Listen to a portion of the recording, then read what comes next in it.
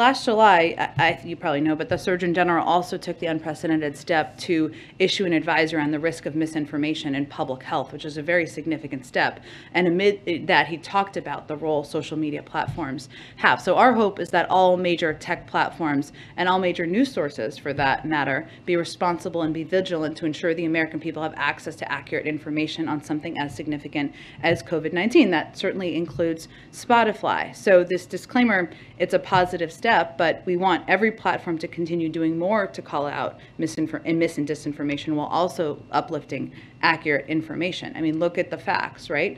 You are 16 times more likely to be hospitalized if you're unvaccinated and 68 times more likely to die than someone who is boosted if you're unvaccinated. That's pretty significant, and we think that is something that unquestionably should be the basis of how people are communicating about it. But ultimately, you know, our view is it's a good step, it's a positive step, but there's more that can be done.